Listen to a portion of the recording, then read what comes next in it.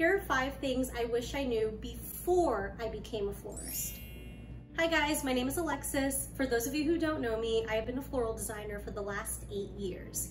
Here on YouTube, I post floral design tutorials, flower business tips and advice, so make sure to like, comment, and subscribe to my channel for more. Now, the first thing I wish I knew before I became a florist is I wish I knew how physically taxing the job was on my body. If you didn't know, I actually spend a lot of my days standing. So like being a floral designer, you don't really sit and arrange. You typically stand and arrange your flower arrangements, which means I'm standing for like 8 to 10 hours a day on a busy day. My knees, my feet, my joints, they hurt pretty bad at the end of the day.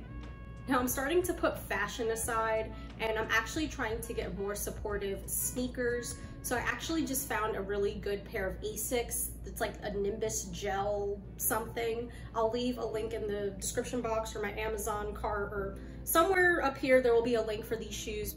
In addition to just standing all day, I find that I am moving heavy buckets of flowers like to and from various locations all day. So you really want to make sure that you are eating your protein and packing on the muscles there, because you are really just hauling things and moving things from place to place, especially on event days. Like on days that I'm setting up, I find that sometimes I have to go up like 50 flights of stairs there and back, and it's really taxing. So definitely recommend to find a comfy pair of shoes. A big game changer for me that I have found is this wagon that I got from Walmart. So I found this little red wagon. In my area in the summertime, I see a lot of kids like sitting in these wagons while their parents like drag them around. But if you're looking for a really good wagon, I recommend to go on Amazon.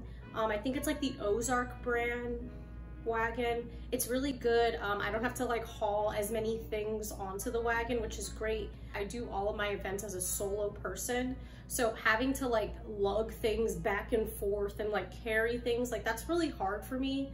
So get you a wagon, get you some nice comfortable shoes, and I promise it'll make a huge difference for you. The next thing I wish I knew before I became a florist is how toxic flowers and plants really are. So I will say that when you get your flowers and your plants, they're usually sprayed with a ton of chemicals. And when I mean a ton of chemicals, I mean like over 7,000 different chemicals, guys.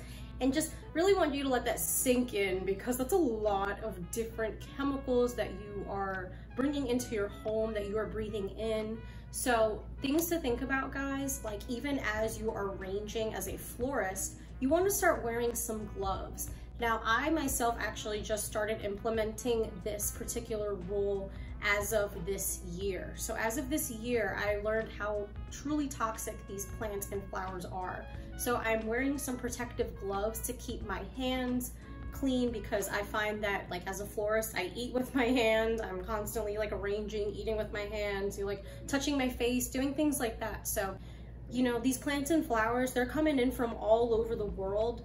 And because of that, a lot of different countries have different safety regulations as far as like chemicals go. So I don't recommend eating any of the flowers that you buy from like a flower shop, a grocery store. Don't eat those flowers because they are sprayed with the chemicals. Only eat flowers from growers that you know don't spray with chemicals. I actually know a woman here in Philadelphia who grows edible flowers, and she sells those flowers to like supermarkets, restaurants, if you want to like garnish your like food with like a pretty orchid or like a rose or a hibiscus flower for hibiscus drink. Like those are the flowers that are okay to eat because they have been like produced and processed by someone who doesn't spray. But if you're just like going to the grocery store and you want to put orchids on your food, like don't do that because they are sprayed with chemicals. So the next thing that I wish I knew before I became a florist is how much math is involved in being a florist. You might not realize it, guys, but you actually need to be like pretty proficient in math to be a florist. And I say this because you need to be making sure that you are actually making money. I actually have a whole video stating like how to make your flower formulas so that way you are seeing a profit in your designs, because it's very easy to spend that whole $60 in just the flowers and then keep nothing for yourself. So if you want to learn how to make money and take some profit home at the end of the night, watch this video here. Now you can do this a number of ways. You can do this by simply just like writing down in a journal, like your flower formulas. You can pull up an Excel sheet, but I use this app called Everystem, and it really has helped change my business for the better. So what I do is I put in all the flowers that I plan to use for my events, calculates like my labor fees, and there I'm able to see like, okay, like did I charge enough for this particular piece? Do I need to charge more? Do I need more flowers? What's also great about Everystem is that it keeps track of how many flowers you have left over. Let's say I just need 1 stem of peony for 1 arrangement. I now have 9 stems of peony left over.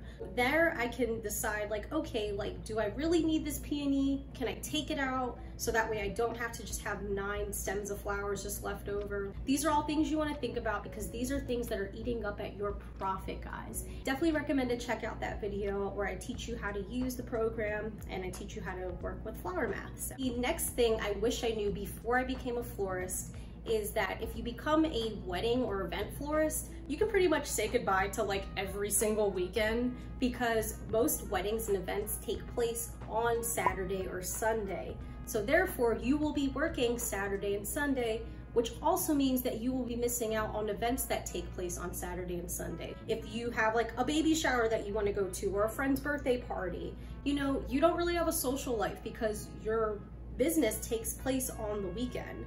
And you spend the week before like actually creating the event, making sure that it looks good. Now you can work it so that way your schedule, you do all your weddings on like one weekend and you have the other weekends off. Like you have flexibility. You don't have to take a wedding every weekend, but I mean, for some people, like if you want to be making money all year round, like you kind of need to take a lot of weddings. So if you're like, all right, I don't want to do wedding and event flowers, I want to own a flower shop, then you can pretty much say goodbye to all of the holidays. Christmas is busy with centerpieces, so is Thanksgiving. Valentine's Day, forget it. You're doing a trillion bazillion dozen roses. Like there's always something to do. Mother's Day, oh my gosh. Mother's Day is so busy. Like I find myself working 10-hour days every day for like 5 to 7 days straight. Like it can be really intense, really busy, really scary. So things you want to keep in mind, like you will be sacrificing your time, your energy. So going back to the wedding and events florist, you know, something else that I wish I knew before I became a florist was how much time that I spend actually on my laptop replying to brides. Sometimes I'll meet my clients like a year to 2 years in advance from their wedding date, which means like they have a year to 2 years to like change their mind, to see something else on Pinterest that they like and change their whole idea. I had this one bride who booked me in 2021, and then like every month after that, like she kept changing her ideas. One month she wanted to do pastels, the next month she wanted to do all white, the month after that she wanted to do bright bold colors. And I understand, like it's hard, like you see things online and you're like, oh my god, I want that. But then you see something else a couple months later and you're like, nope, that's what I want. So as a florist, you know, you need to be flexible. You need to really understand and take time to like answer these emails. They are paying you for your advice, for your expertise, and it's completely normal that they have questions. A lot of these people who are doing these weddings and events, you know, they're only getting married once. They're only having this kind of event one time. So they have questions. So you want to expect to spend a good amount of time like actually replying to emails and just sitting down talking to people. I hope you guys learned something today. If you like these kinds of videos, make sure to like, comment, and subscribe to my YouTube channel here. I post flower tutorials and videos daily. And also check out the Florist Academy, which is my monthly membership program here on YouTube. There you will receive ad-free, exclusive floral design tutorials. If you're interested in that program, make sure to check it out. I will leave a link in the description box below. Follow me on Instagram at flowersbyalexis, and I will see you all soon with another video. Bye.